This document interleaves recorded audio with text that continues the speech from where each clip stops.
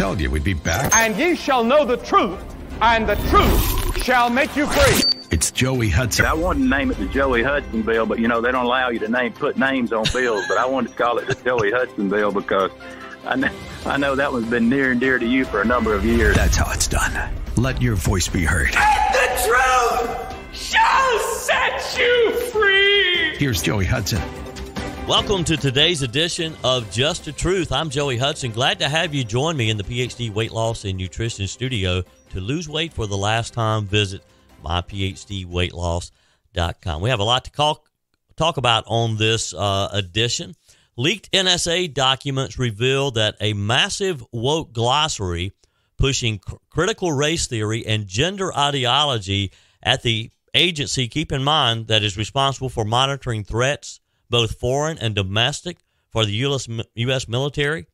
Talk about going woke. They have a woke glossary of terms that you should and should not use.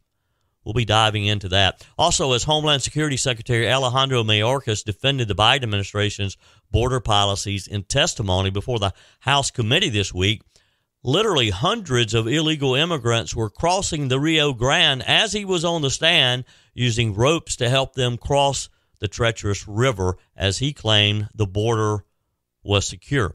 Also, once again, with less than 48 hours until the federal government was set to run out of money, the Senate approved a House-passed stopgap spending bill, another continuing resolution, to prevent a government shutdown this week. 864-477-JOEY, 864-477-5639 is how you can comment on today's show. You can leave a voice message. You can send me a quick text on the Truth text line. And as always, your emails are welcome, joey@joeyhudson.com. Let's get started with a story from the Daily Wire. The National Security Agency, according to the article, and they print some screenshots to show you exactly what they're looking at, that the NSA is responsible for, again, threats both foreign and domestic, keep you and me safe, that they've created a massive glossary of woke terms for employees ranging from anti-racist to the gender-neutral pronouns of Z and Zer. Are you familiar with those pronouns, Z and Zer?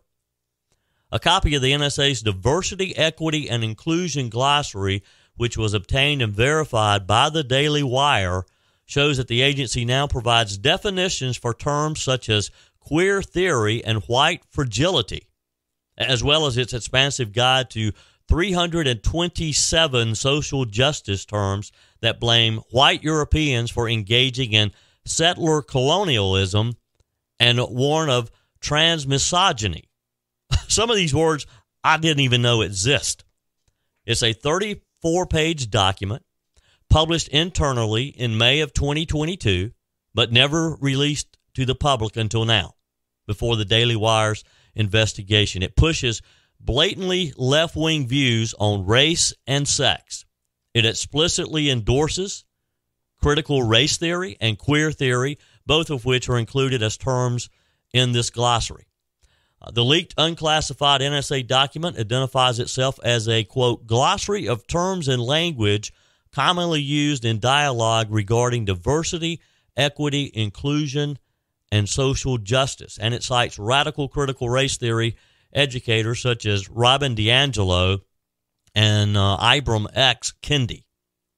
It cites DiAngelo while defining the term white fragility as the state in which even a minimum amount of racial stress becomes intolerable, triggering a range of defensive moves in white people. It adds these behaviors function to reinstate white racial equilibrium. There's also whiteness, which the agency defines as a broad social construction that embraces the white culture, history, ideology, racialization, expressions, experiences, emotions, and behaviors, all in order to reap material, political, economic, and structural benefits for those socially deemed white. Are you following me on this?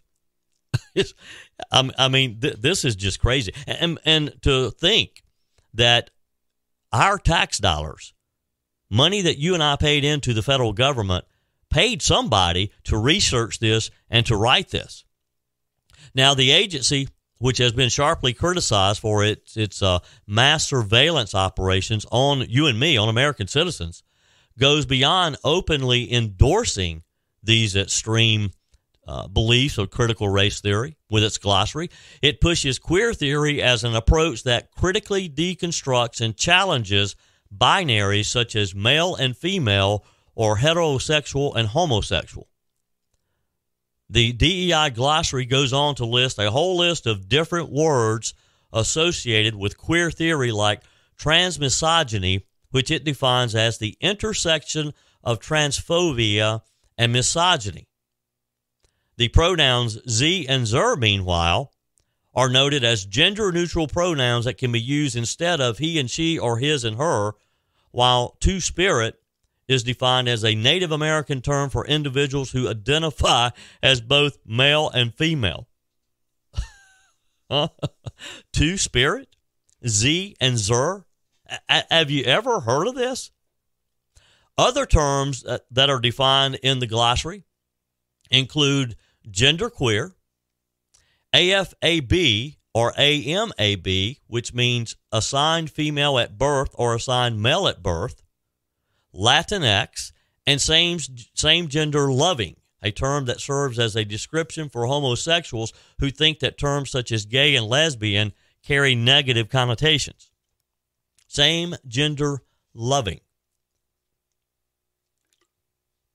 There's also the demigender, with variations like demi-boy and demi-girl. These are defined as having a partial connection to one or more genders. Now, has our world really lost its mind? That a major organization within our Defense Department that truly keeps us safe, or at least we hope they keep us safe from terrorist activity, that they have to have a woke glossary of terms?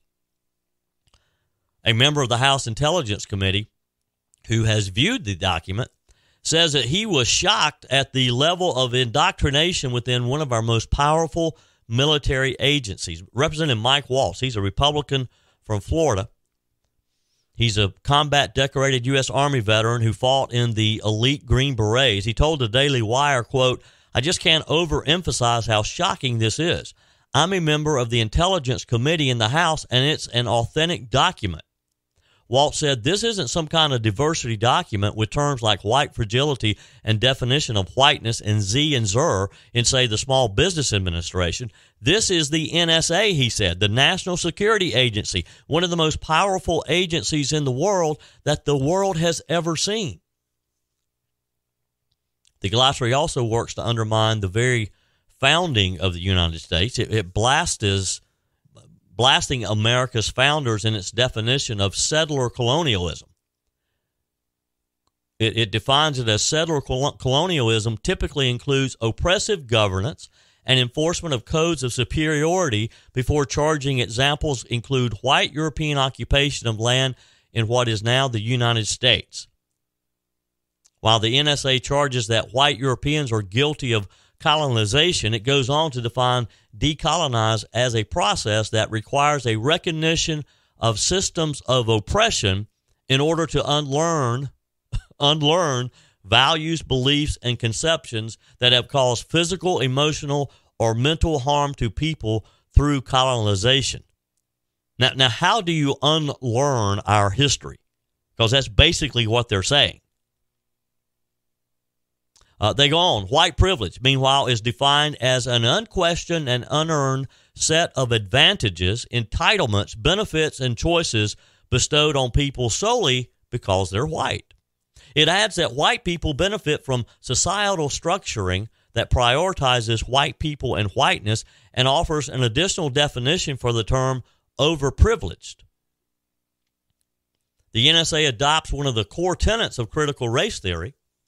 That is, that racism is institutional and systemic with its definition for white supremacy, and it calls a historically based, institutionally perpetuated system of exploitation of continents, nations, and people of color by white people and nations of the European continent.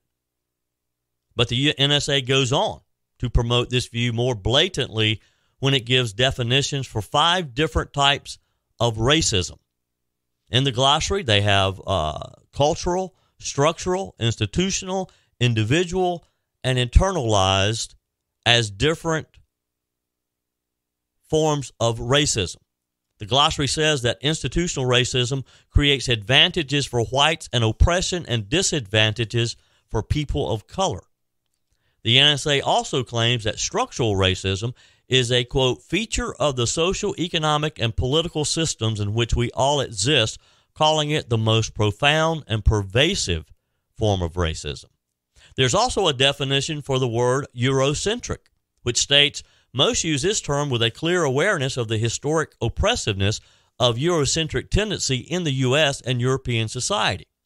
The phrase critical race theory is even included on the list itself, with references to the intersectionality of race and racism, the marginalization of people of color, and its supposed aim to pose a challenge to dominate ideology.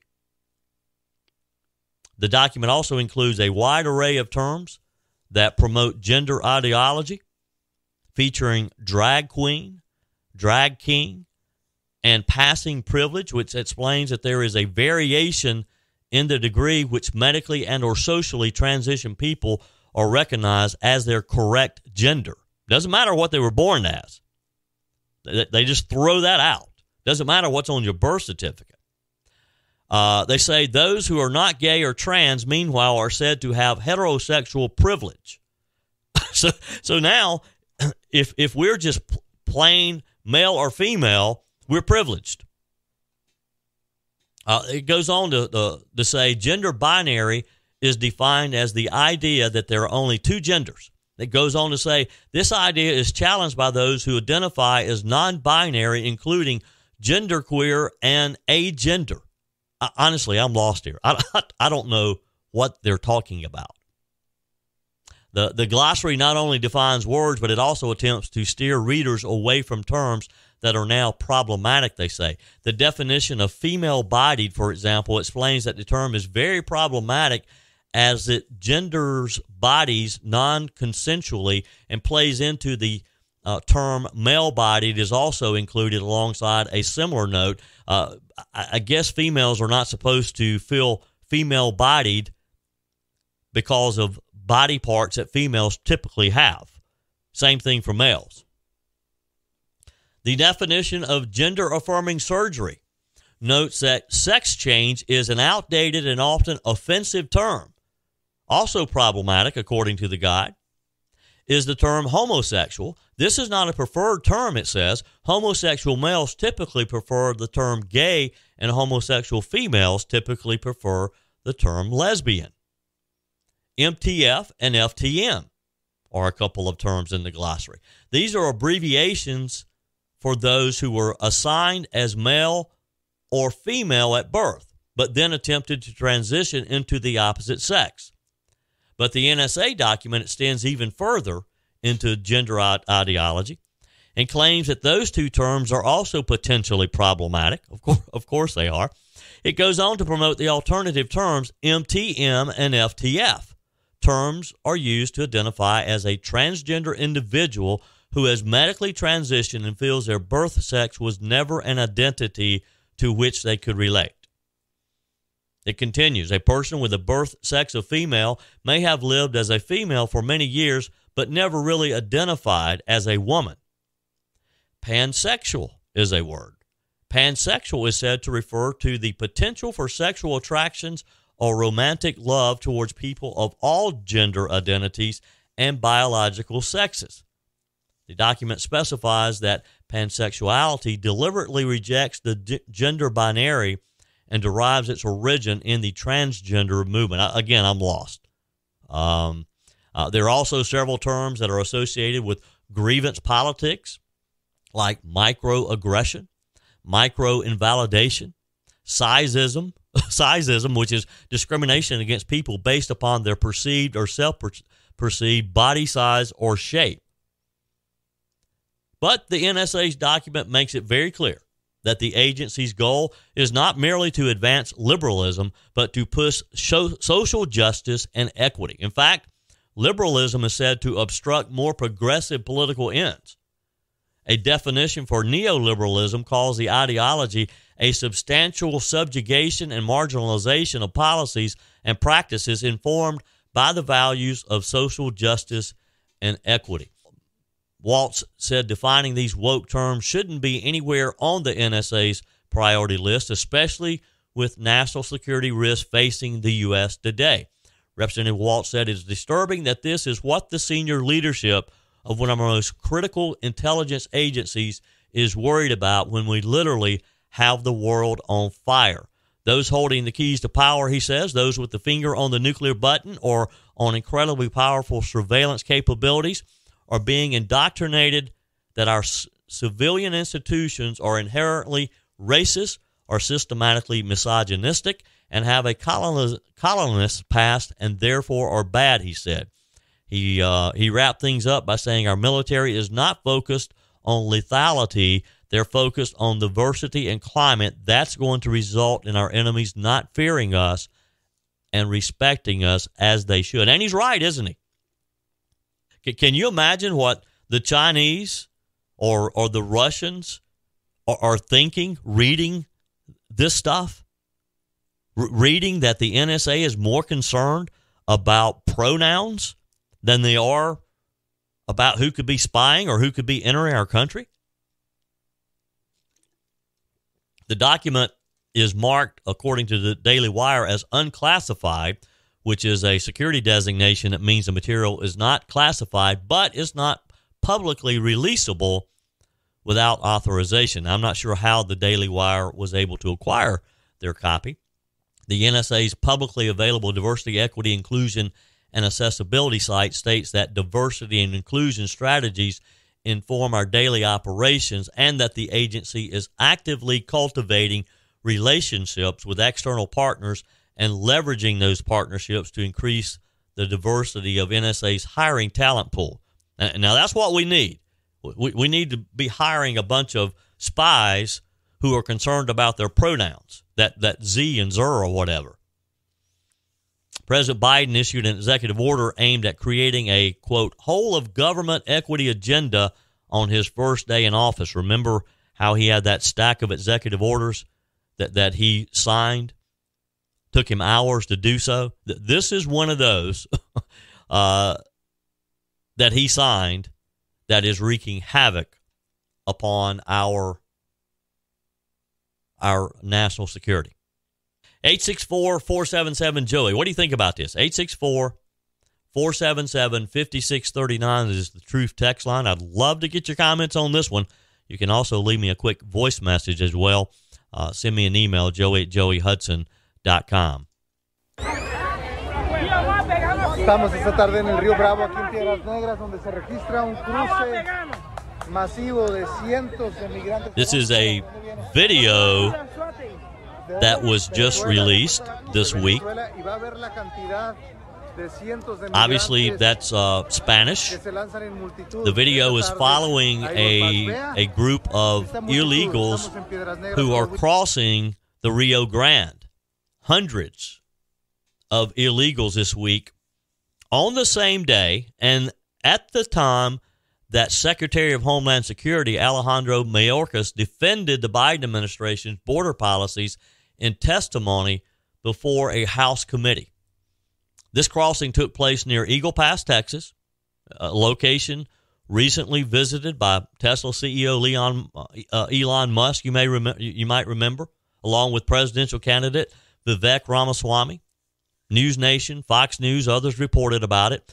Mayorkas testified before the House Homeland Security Committee alongside FBI Director Christopher Wray and National Counterterrorism Center Director Christine Abizaid, where he defended the Biden administration's policies on the border. He still says that our border is safe, yet as he's sitting there testifying, this video that was released shows hundreds holding on to a rope as they're crossing this very treacherous part of the Rio Grande River. mothers holding their babies while also trying to hold on to this rope. The video was posted on X. It showed the migrants wading across the Rio Grande. By the way, the number of drownings on the river previously prompted officials in Eagle Pass to request refrigerated trucks to literally store the dead bodies in because funeral homes and morgues were being overwhelmed. Mayorkas said during his testimony this week, quote, the department continues to implement a border security strategy focused on enforcement, the expansion of lawful pathways, and agreements with regional partners, he said. The plan has increased the number of law enforcement personnel along the border and expedited removals of non-citizens without a legal basis to remain in the United States thanks to enhanced enforcement processes and historic international agreements. Yes, sure. You buying that? Fox News national correspondent Bill Malugan posted on X, wow, another massive illegal crossing taking place in Eagle Pass right now? Mayorkas has claimed that the border is not open on multiple occasions. He keeps saying that over and over, including back in the spring at a press conference where he ignored questions from the Daily Caller News Foundation, their investigative reporter, Jeannie Terr, who had actual video of these crossings. Alden Cabello, a citizen journalist, posted on X, happening now, Eagle Pass under siege as hundreds storm the Rio Grande. Posterity posted on X, happening now, hundreds lunge into the Rio Grande and cross into Eagle Pass en masse. They are crossing by International Bridge 2, where at Elon Musk and Vivek Ramaswamy recently visited, they write. Musk visited the crossing, which has become an illegal immigration hotspot. Back at the end of September, he posted video of illegal immigrants being processed by Border Patrol agents. Over 2.45 million illegal immigrants have been encountered at the U.S.-Mexico border during fiscal year 2023, according to data released by the U.S. Customs and Border Protection. That followed 2,370,000+ encounters in fiscal year 2022 and 1.7 million in 2021.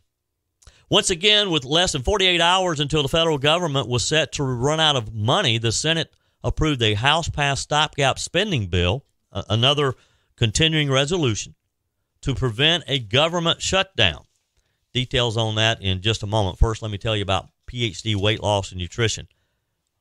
Are you carrying a little extra weight around your waist? Do you feel sluggish? Don't have a lot of energy? If you're ready to change your life, if you're ready to get healthy, let me encourage you to call today, PhD Weight Loss and Nutrition, and set up your first consultation. 864-252-4925, or online. You can visit them at myphdweightloss.com. 3 years ago, I'm so thankful I met Dr. Ashley Lucas and the team at PhD Weight Loss and Nutrition. I lost 30 pounds pretty quickly within just a few months.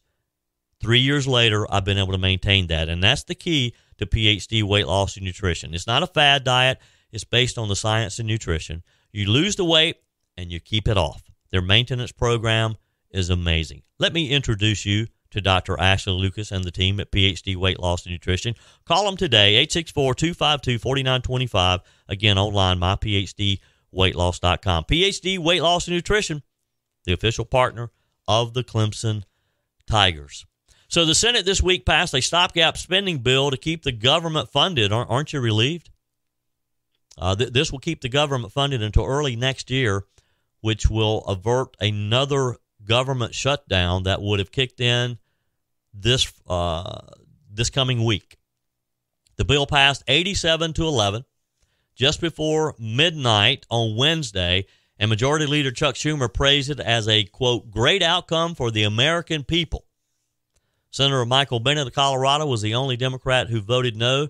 He joined 10 Republicans in voting no. The House first passed the bill earlier in the week, handing new Speaker Mike Johnson a big win. I guess you could call it a win. We'll see.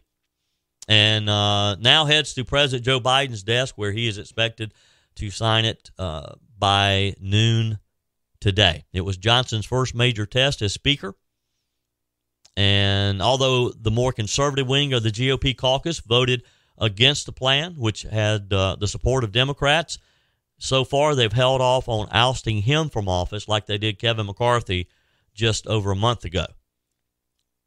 The so-called laddered continuing resolution does not include any spending cuts or any supplemental funding for Israel or Ukraine. And that was part of what the conservatives wanted, was some spending cuts. Go back to spending levels of 2022. It did not do that. It kept the same spending levels. We're told that funding for the 4 non-controversial agencies and projects, including military construction and Veterans Affairs, will be extended through January 19th, just days after the Iowa caucuses signaled the start of the 2024 presidential campaign season. Funding for 8 others will run through February the 2nd. Democrat Majority Leader Chuck Schumer said prior to the vote, no drama, no delay, no government shutdown.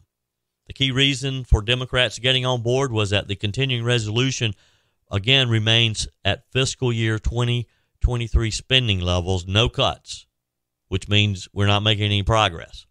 Republicans said they were eager to avoid the risk of a shutdown, which would have closed national parks and disrupted everything from scientific research to financial regulation. It pushes the funding deadline past Christmas after Speaker Mike Johnson insisted he did not want the House to be jammed before the holidays and forced to agree to a year-long spending plan worked up by the Senate. The nearly 50-member House Freedom Caucus came out against the bill before it was put on the floor, arguing that it needed spending cuts. The caucus said, while we remain committed to working with Speaker Johnson, we need bold change, and that we do. Hopefully, they will stick to that.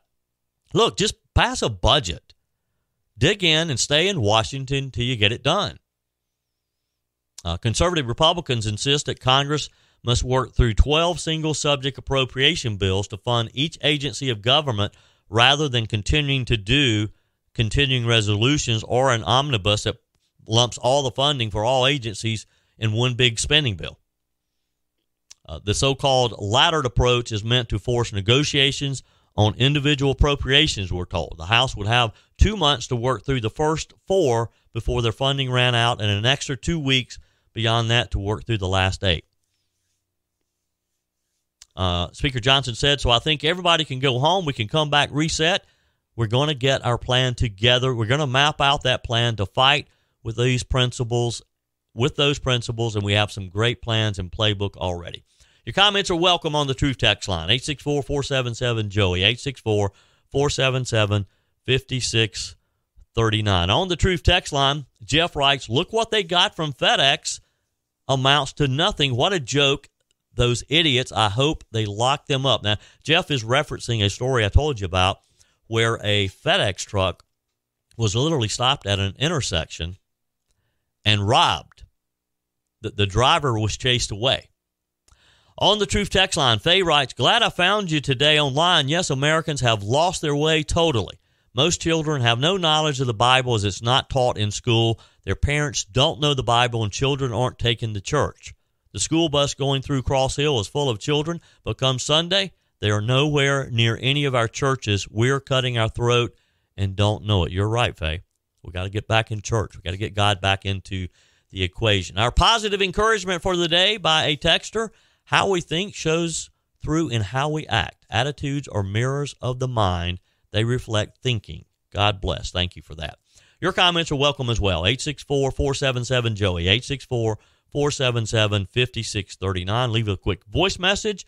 You can send a text and an email, joey@joeyhudson.com. From the email inbox, thanks for another slam dunk this morning, Joey. Good show, podcast. Those presidential candidate percentages were very interesting.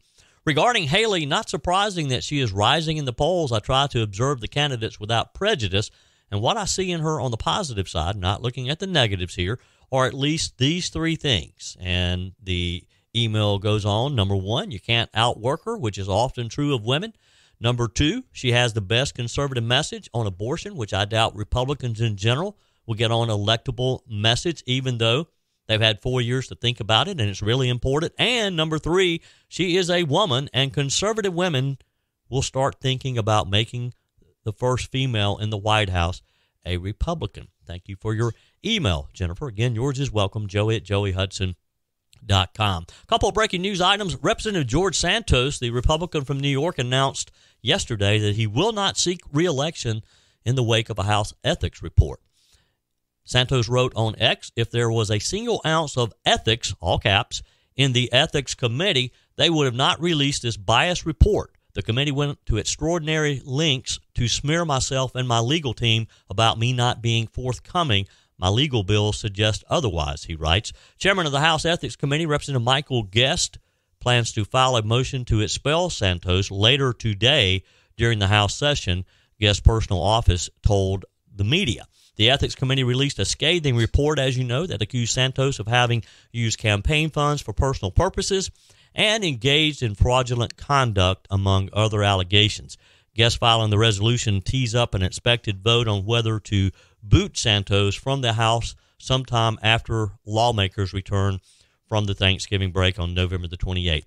Also breaking, David DePape, the suspect who admitted this week to striking Paul Pelosi in the head with a hammer after breaking into his former House Speaker Nancy Pelosi's residence in San Francisco last year. He was found guilty of assault and kidnapping yesterday. A jury convicted DePape of attempted kidnapping of a federal official and assault on the immediate family member of a federal official with intent to retaliate against the official for the performance of their duties. Following the jury's decision, a spokesperson, Aaron Bennett, said that the Pelosi family is, quote, very grateful for the outpouring of prayers and warm wishes for Mr. Pelosi from so many across the country during this difficult time. Bennett said the former speaker and her family would not comment further on the matter given the ongoing state court proceedings. Do you feel guilty sometimes ordering tap water when dining out with the family?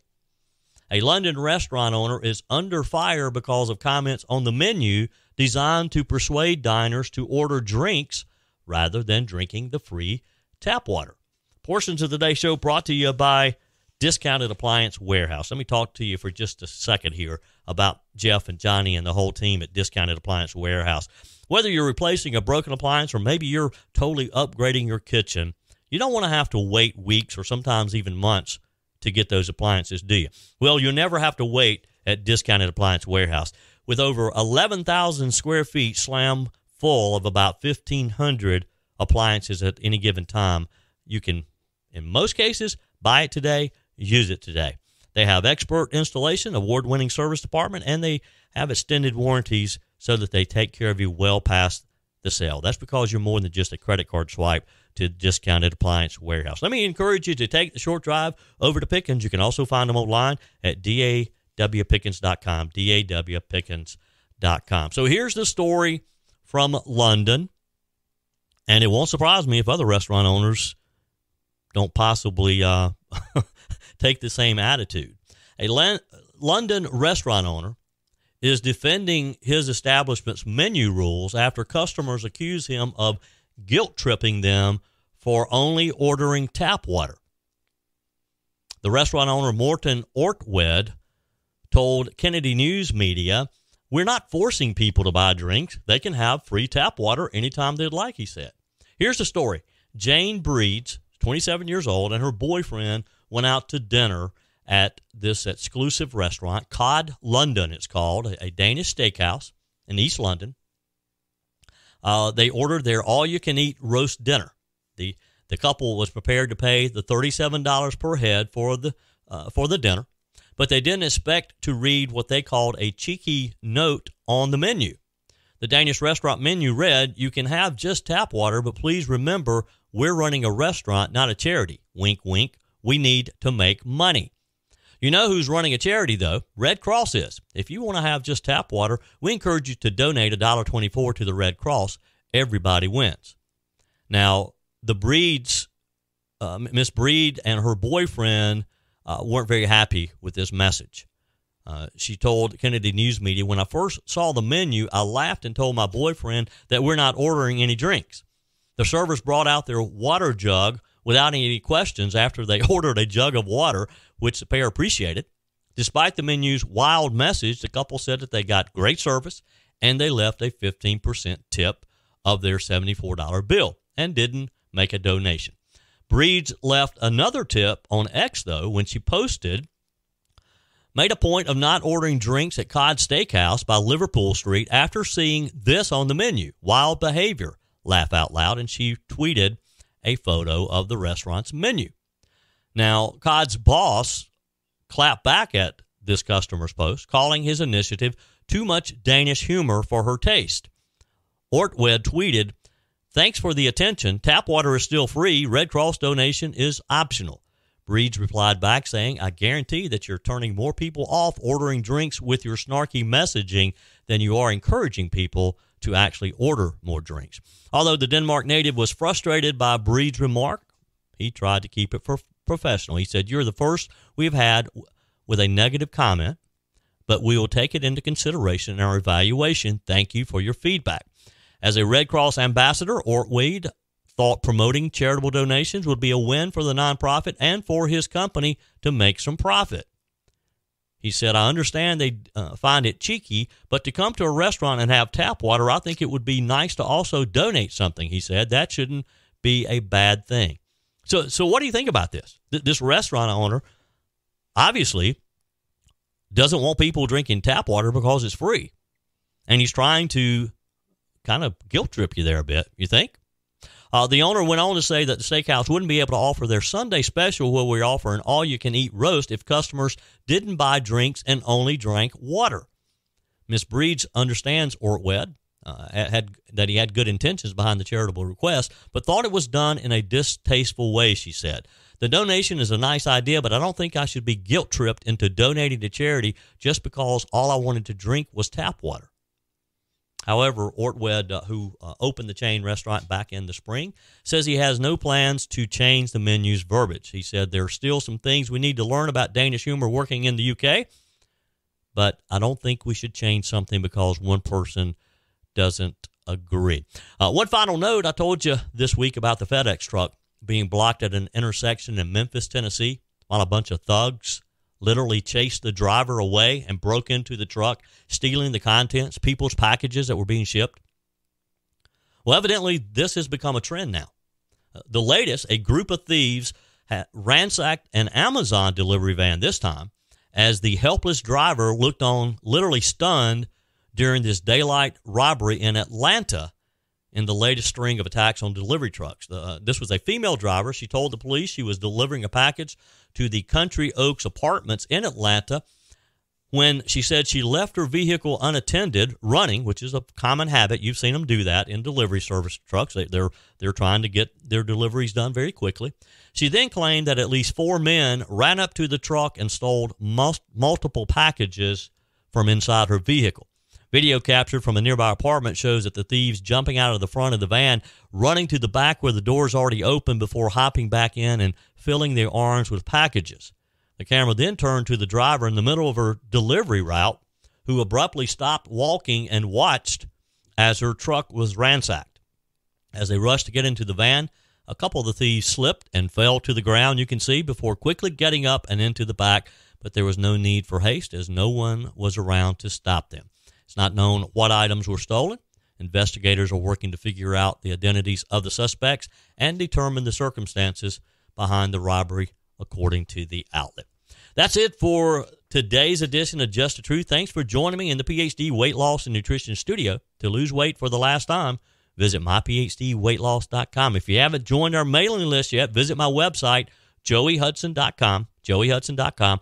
Click on the Connect with Joey button so you can receive our emails with the most up-to-date news. By the way, plan on joining me next week as I sit in for Mike Gallagher. Just download the Mike Gallagher Show app or visit mikeonline.com. Hope you'll plan to join me next week, Monday through Wednesday from 9 a.m. to 12 noon on the Mike Gallagher Show. Thanks for spending a few minutes of your day with me. Keep your comments coming via the Truth text line, 864-477-JOEY, 864-477-5639, and keep your emails coming as well. Have a great weekend. We're back on Monday. Until next time, remember, God's got this. He's still in control.